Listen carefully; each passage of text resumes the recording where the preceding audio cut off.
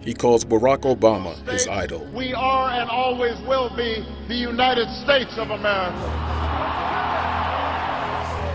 And non-progressives, the enemy. Why do you hate Mexico? Those are filthy, stinking animals. Really? To his patients, he's new hope. To his critics, he's an enabler. Because they have such a low esteem, doesn't matter how much surgery they will get, they will never be happy. Today on The Journal, we will ask the question, who is Dr. Omolapu?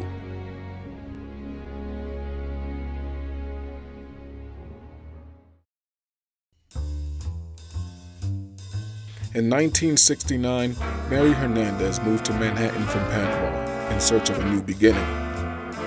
It wouldn't be long till she met her husband, a young, ambitious man from Kenya. 2 years later, they were married. Soon after, Mary gave birth to a healthy baby boy whom she would call Osock. Growing up in New York City was a wonderful place to grow up. It's a very multicultural city. I was exposed to a lot. I remember my dad teaching me how to ride a bike.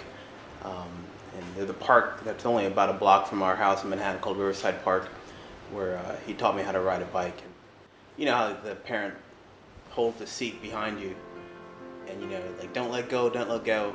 And you know, I finally discovered that he had been letting go for minutes and minutes, and I looked behind me, and he's like 100 yards away, way back there, and I freak out.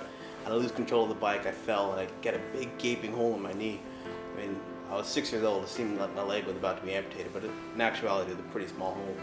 But I just remember my dad scooping me up in one hand, grabbing the bike in the other hand, and running to the local bodega, the little corner store, to get some iodine and Band-Aids and stuff for me. I just remember feeling really small in my dad's hands.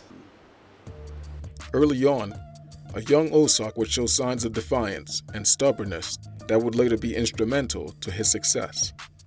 I wanted to go to a high school in New York called Performing Arts.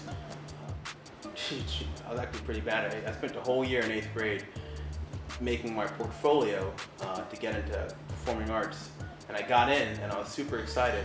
And then, kind of as an aside, I took this what I thought was a quiz to get into the science high school. And I got in there as well, but I had no intentions, obviously, of going there. But once she kind of made the choice for me, and I didn't speak to her for like a couple months because I was pissed that she made me go to the science school instead of the art school.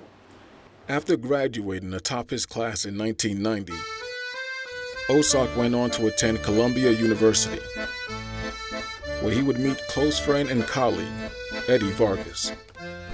I met Osock when I moved to my last house.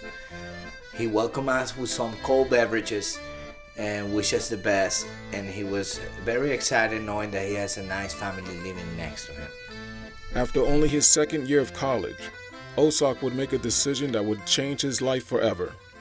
I decided midway through college that I was going to be a biology major, and that was the first class that really interested me. Biology somehow seemed pretty cool. I mean, looking under a microscope for the first time really made me realize how crazy life is. Osock came to me and told me that he wanted to become a doctor. I told him, go for it, man. Med school was a lot of fun, you know. It was a lot of work, obviously, a lot of studying. I think the closest analogy is something like boot camp, but boot camp for your mind, not really for your body.